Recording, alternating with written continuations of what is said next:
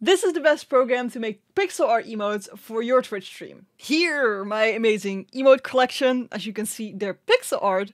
We've made these amazing pixel art emotes, and here I'm going to show you the program I'm actually doing it in.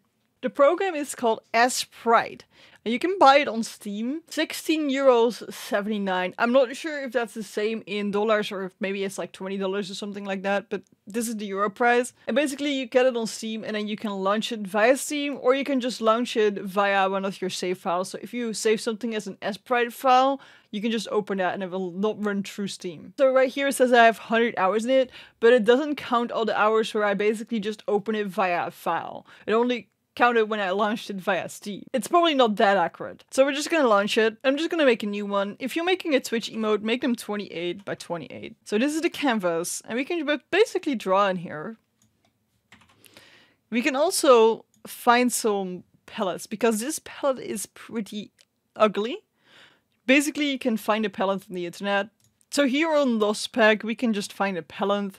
For example, this one's really bright. We can just go here and download it. We can just download the PNG image. We can just save it somewhere where we want. I'm just gonna put it on my desktop. Click here and then load a palette, load palette. And I saved it on my desktop, so it's right here. And now we load it and we can see that these colors are all from the palette.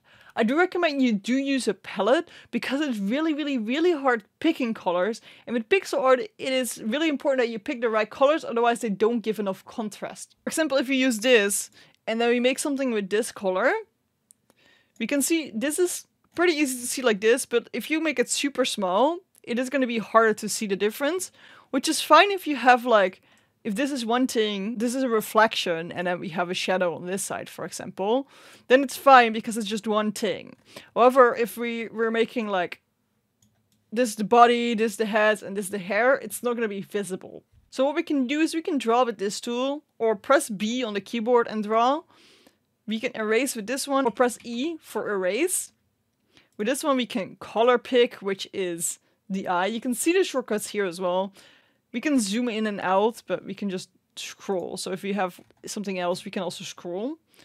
We can move things around. You can also do that by selecting, and then it moves automatically afterwards. We have the bucket tool, which we can fill things with. Or we can press G on the keyboard and then use it. We've got a line tool and a curve line tool.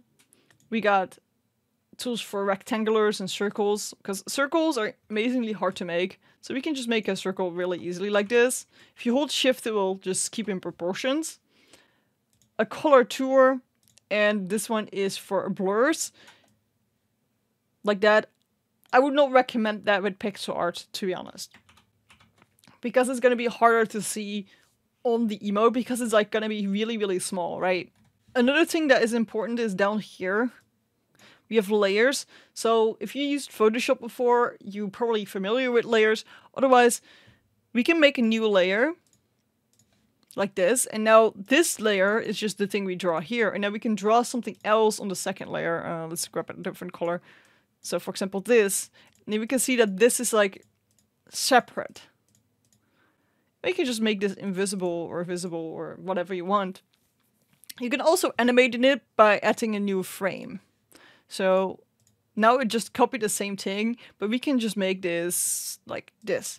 Now we can play it and it is an animation. I mean, this is beautiful pixel art. I definitely understand, right? This is beautiful in pixel art. However, you can pretty easily animate with it like that. If you click this, you can even see how the other frame looked like. So if we want a new frame, but we want a new empty frame instead, we can click on this and we can see like, oh, this is how it looked before. So we can say like, oh, the eyes need to be, I don't know if this is eyes, but I just make eyes of these, I guess. They need to be even bigger. And now we're going to add this. And now we can see that this is the animation. It's beautiful. I know it is amazing. I didn't really draw anything, but that isn't the point. The point is to show you how you can do it, right? I usually have a reference material next to it.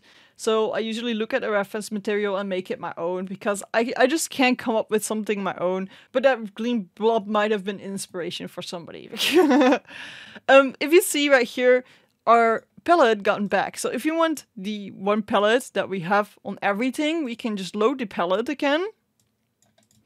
And then we need to make sure to make this the default palette. save palette as default. And now if we open something new,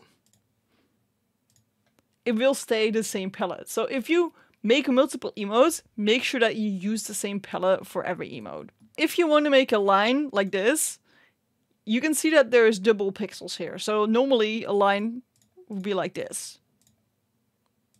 But there's double pixels here. If you want to prevent that, you can press this, and now it automatically stops making double pixels. However, if you want to color something here, it might be annoying, and then you want to turn it off to color it real quick. I don't know, I start seeing like sort of a shrimp in this for some reason.